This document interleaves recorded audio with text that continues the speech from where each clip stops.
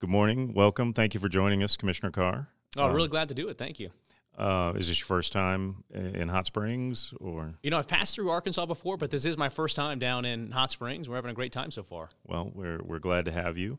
I just want to get started by talking a little bit about what you will be talking about today. Can you give us a tease of what you'll be discussing? Yeah. So look, high-speed connectivity, having affordable access to the internet is table stakes in today's economy for educating our kids, for accessing healthcare, particularly for America's farmers and ranchers. And obviously that's a big industry here in Arkansas. And the story is a bit mixed across the country, really. There are many, many pockets of this country where we've made tremendous progress bridging the digital divide over the last couple of years. If you look back, for instance, in 2016, we put up something like 708 new cell sites total in the country that year.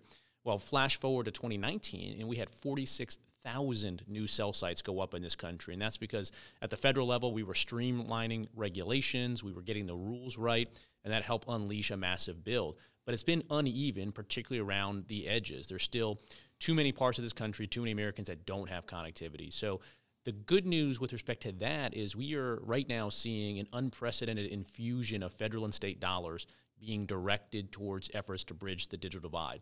At the moment, the challenge is less the money, and it is more how do we coordinate among local, state, and federal leaders to make sure that money goes in the ground. That's why this Farm Bureau's Connectivity Summit is coming at the exact right moment and bringing together all of the stakeholders to make sure that the American people get the bang for their buck of these dollars that are being infused here and that they go into the ground. And so is that a concern, is making sure that the money gets to the right projects and is funneled correctly and everything is tracked accordingly? I mean, is that a concern at the federal level? I think that's one of the biggest issues. Look, there's always a lot of challenges. One is infrastructure in terms of the regulations, and it frankly cost too much and took too long to build internet infrastructure in this country. And at the federal level, we spent the last 3 or 4 years streamlining those rules. We've got that in a pretty good spot. The next challenge was how do we have the money that's needed to build out internet connectivity? Look, you've got costs in the ballpark of $30,000 to run a mile of fiber, and that makes a lot of business sense when you're downtown in a big city. But when you're in parts of the country that have 1 or 2 people per square mile, that $30,000 isn't going to pencil out for the private sector. So we need an infusion of federal support to do that. And now, particularly after COVID, when everybody realizes the value of connectivity, there's a lot of political support for spending money on infrastructure. So yes, the point we're at now is how do we take that money and make sure it doesn't get sidetracked either to overbuilding places that already have service or upgrading, gold plating places that already have pretty good broadband. How do we focus that money in areas that have 0 megabits per second? And this is particularly important for farm country. So a lot of people wonder, well, there's not a lot of people there. Why do you need high-speed connectivity across America's farms and ranches? And I'll tell you, here's the reason. We now have the technology that can pull 18 gigabits worth of data off of a single plant. This is imaging, this is soil sensors, so you can take all that data, and that's what we need to get productive, efficient farming today. Well, 18 gigabits of data, that's about 2 times the amount of data that the average smartphone user consumes every single month. So when you look out on, Arkansas's soybeans, rice fields, every single plant, think of it as a smartphone. And that will start to give you a sense for the data needs and why we need high-speed coverage to blanket this country, not just concentrated population centers. Yeah, and I think that is something we've seen that people don't take into account. A lot of the farm equipment these days is very, technology dependent. Yep. And not only that, but then you have people dealing with education, their kids going to school in these rural areas and having some difficulty connecting even with schools. We heard a lot during this COVID period of kids going to the local McDonald's just so they can connect, and do some of their schoolwork. So there's lots of challenges in those areas. Do you have any good examples of who's doing this right, or states that have really attacked this in certain ways that you've seen that are models? Well, you're right that combines, tractors today, they're essentially mini data centers. I mean, obviously they have the ability to drive themselves. I've been on many of them, and you see the amount of connectivity that they have and that they need.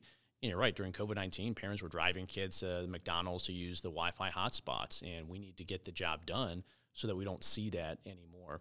I think one thing that Arkansas is positioned very well with, and I was at an event just recently, and then obviously at this summit as well with Governor Hutchinson, is they've put in place a grant body that can take federal or state dollars and award that money to broadband projects. So I think that's an important model that the state is doing right.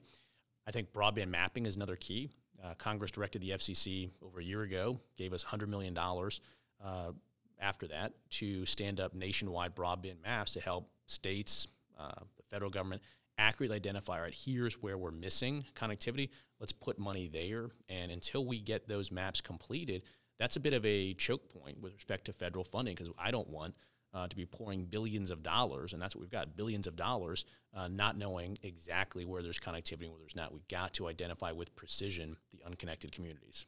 And I know that's something you've talked a bit about, is the mapping process. Where do things stand in the mapping process? And is there anything states can do to help with that process?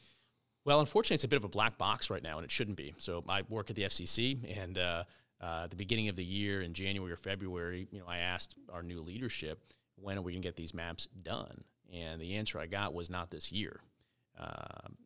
I then called for the FCC to complete the maps this fall, which is about now, but we haven't gotten any indication of when the FCC's new leadership is going to complete that. Now, it's a hard project. We've got staff working very, very hard to get it done. I don't begrudge what they're doing. I just think we should be more upfront with our timeline, because then that will decide, can I wait another month for this map and then use that to drive my state effort, or is it going to be another year down the road when I maybe got to stand up my own state initiative to look at mapping? But ideally, we'd be running the mapping solely at the federal level, because we want one map that's accurate.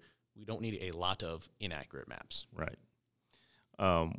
Is there anything people can do at the grassroots level to help move that process along, or is there anything that you want to hear from people out there when you're getting feedback, or what's the process there for people to say, we want to be a part of this, and what can we do to help speed things along? State reps, just everyday people, speaking up and sort of asking where we are in that process. But I think the most important thing is what we're going to do here today, which is you're bringing federal leaders, local leaders, state leaders together, make sure we know who each other are, that we're talking with each other, that we're on the same page. I mean, events like this, you may be able to see it in a tangible way, but this is going to make a big difference to make sure that we move quickly and efficiently with internet builds. Great. Well, we appreciate you being here today. Look forward to hearing from you later, and thank you for taking time to join us. Really appreciate it. Thanks. Mm-hmm.